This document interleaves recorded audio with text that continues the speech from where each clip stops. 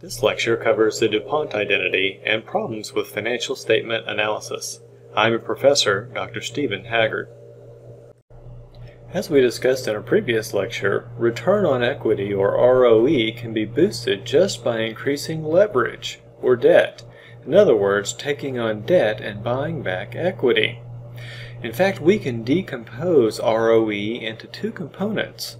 ROA, or return on assets, and EM, which stands for equity multiplier. The formula for ROA is net income over total assets, and the formula for equity multiplier is total assets divided by total equity.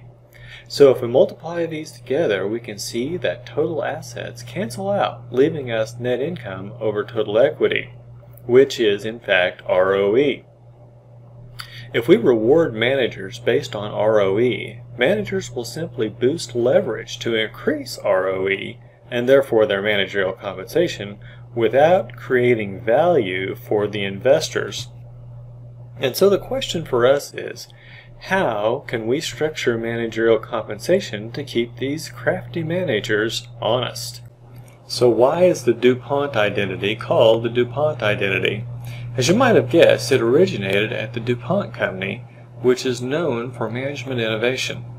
My favorite story about management innovation at DuPont is regarding their dynamite operations. DuPont used to manufacture dynamite, and they had a string of terrible accidents in which many workers were killed when plants exploded.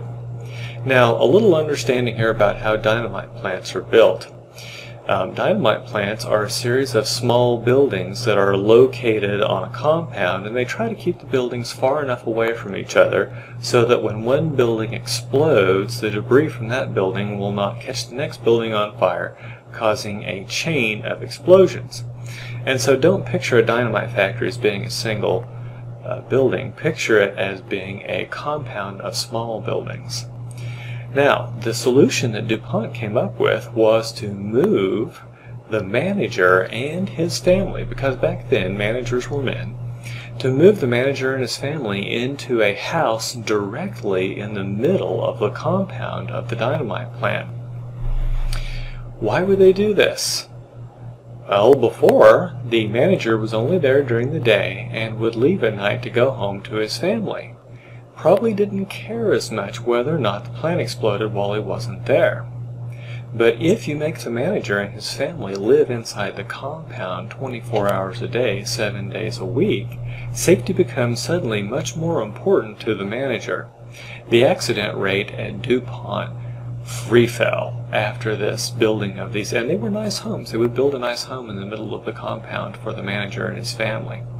Now, I don't think you could get away with that sort of activity today, but it's an excellent example of how innovative DuPont can be when they come to finding new and better ways to incentivize their managers. Here we have the DuPont identity. It's simply return on equity is equal to profit margin times total asset turnover times equity multiplier. We can actually break those things down by writing in their formulae. For instance, profit margin is net income over sales, and total asset turnover is sales over total assets. And as mentioned previously, equity multiplier is total assets divided by total equity. Notice that sales cancel out, as do total assets, which leaves us with net income over total equity. Once again, this is simply our formula for ROE. Many students think of the DuPont identity as just another way to calculate ROE, but it's actually much more. Recall that it is profit margin times total asset turnover times the equity multiplier. What the DuPont analysis is really doing is breaking down return on equity into three different components. Profit margin is actually a measure of operating efficiency. Total asset turnover is a measure of asset use efficiency. And of course, the equity multiplier, as we've discussed before, is a measure of financial leverage. Let's talk some more about operating efficiency and asset use efficiency. There are basically two ways to increase profit margin. You can either increase your selling price or you can decrease your costs. Oftentimes, the market competition will determine what your selling price is, and so the only thing you really have under your control would be your costs. And so this profit margin measure is actually a measure of how well are you controlling your costs. And then total asset turnover is how efficiently are you using your assets. Let's take two examples. Hyundai Motors, their plants run at around 100% capacity, and so their total asset turnover is quite high. Remember, that is sales divided by total assets. On the other hand, the plants of Chrysler LLC probably run somewhere around 60% capacity. And so they only have 60% as much sales per dollar of asset, roughly, as Hyundai, and so their total asset turnover would be much lower. In other words, they have lots of money invested in assets that aren't producing as much sales as that same money invested at Hyundai would. And now we'll finish this lecture with a brief review of some problems with financial statement analysis. First of all, conglomerates don't lend themselves easily to financial statement analysis.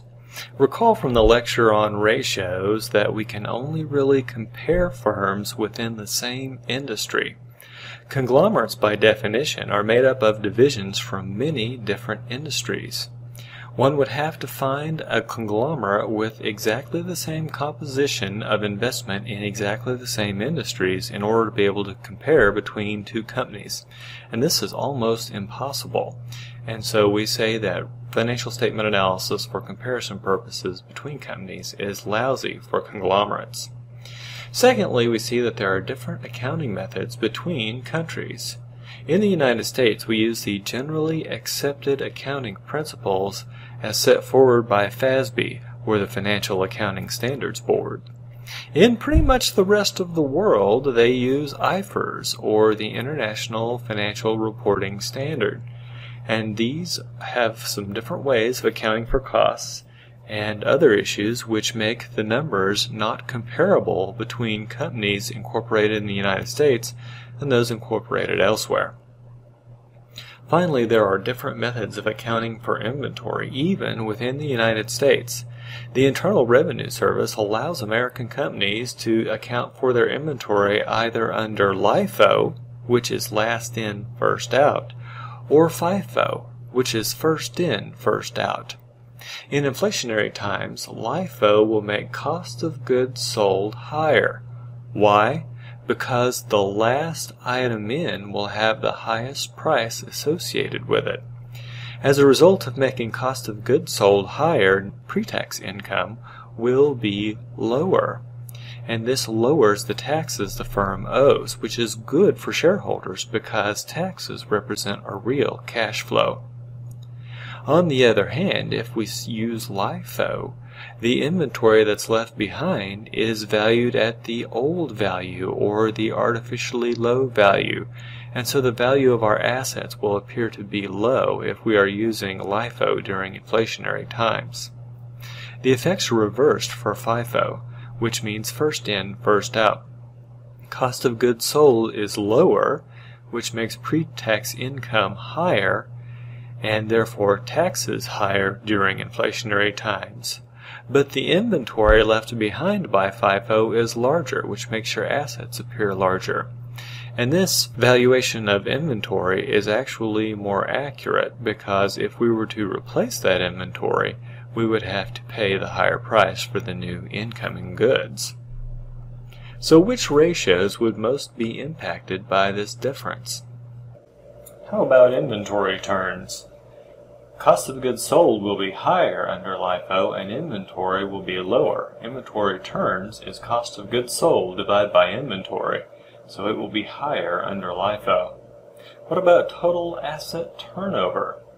It's sales over total assets. Now sales won't change any, but total assets will be smaller under LIFO because the remaining inventory is smaller, and that's part of total assets. And so total asset turnover will be greater under LIFO. And what about current ratio?